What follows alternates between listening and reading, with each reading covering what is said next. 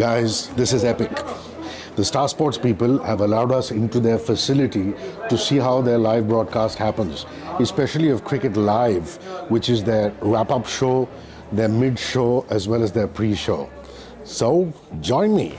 Ever wondered where the Hawkeye operates from? Where the Spider Cam operates from? Where you get your stories in between overs from? Where you get all that wonderful storytelling from? How fast Virat Kohli is running? Where a fielder might move to watch what position to get a catch taken? Things like that. The real brains behind the broadcast is right here in this particular room.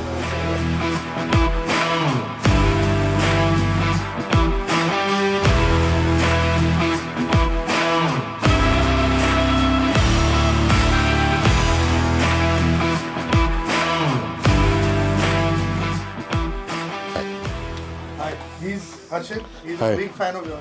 Oh, hi. Hrishi K. I'm not a part of 9 Radio. I'm at the Star Sports Experience Center. Some really amazing stuff that's in the offering this year. Now, if you see these subtitles, this is for the hearing impaired. I think it's pretty wonderful. You get an idea of what real-time commentary is, and obviously it follows a few seconds later. And this is using artificial intelligence, so it's as close to the real language as possible. Also, what they've done is, along with their distributors, which is Tata Sky, for example, or Tata Play as it's called now, there's some amazing features at your fingertips. You could get key moments, you could get highlights, there are packages, and all at the touch of a button. You can just move into various views, which are again curated specially for you guys. And, well, it's not just about the visual, it's also about the sound. Even on an ordinary Dolby Vision, Dolby Atmos TV, you get sound which takes you into the stadiums. Which means if the ball is whizzing past, if the players are saying something, if the crowd noise is 360 degrees, it just completely envelopes you. So, believe it or not, all the regional language commentary actually happens out of Star's facility, Star Sports' facility in Parel in Mumbai City.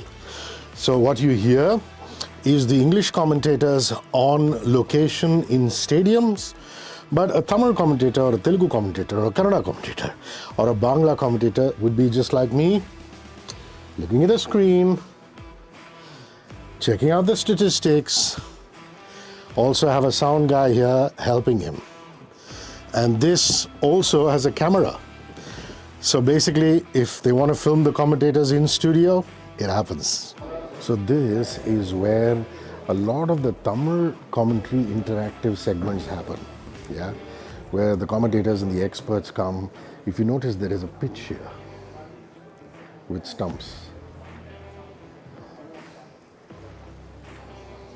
And there's this incredible camera, which is kind of like what they call a spider camera, which moves all through this facility. And you can see the cricketer Murli Vijay sitting there. Murli Vijay is one of the experts in the Tamil commentary. This is one of their green screen studios where you can actually have a lot of gaming in the format of a live studio broadcast.